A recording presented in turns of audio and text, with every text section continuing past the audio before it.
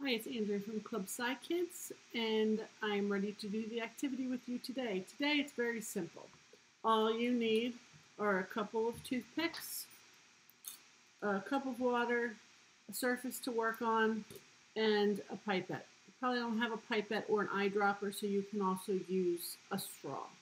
What we're going to do today is we are going to use the toothpicks and form a star. But really all we're going to do is prepare the materials, and then we're going to let science and water make our star. So the first thing that we need to do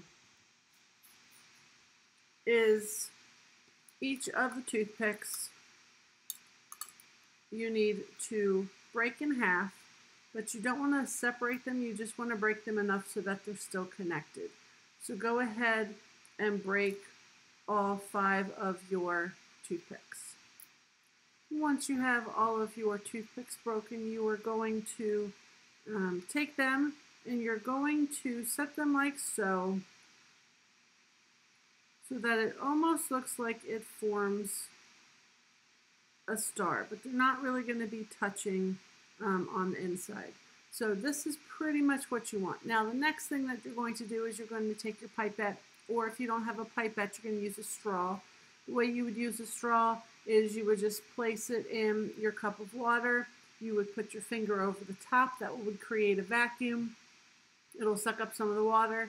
Then you bring it out and you use it the same way. So if you do have a pipette, you're going to carefully, or with your straw, you're going to drop drops of water inside your star.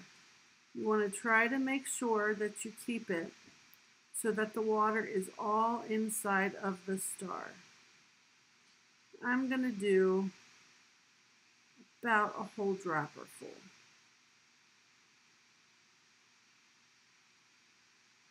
Now what we're going to do is we simply are going to wait.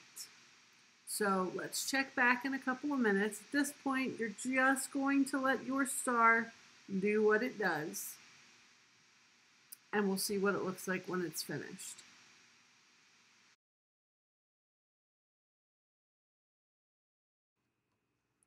You can see here, it's been about 5 minutes. You can see that the star has totally opened up. So I'm sure you want to know how this star became a star pretty much by itself. It has to do with the fact that toothpicks are made of wood, and the wood is dry. Once we started to add the water to the wooden toothpicks, the wood started to absorb the water. It absorbed the water through different properties of both the wood and the water. The properties of water have to do with cohesion, which is where the molecules are attracted to its own molecules, and also adhesion. The other way that the water is absorbed into the wooden toothpicks are through capillary action. It's the same way that the water goes up the roots of a tree. So as the toothpicks start to absorb the water, the toothpicks start to unbend and then push off of each other. And then that's how you have the star. So we hope that you enjoy this activity, and I look forward to seeing you again tomorrow.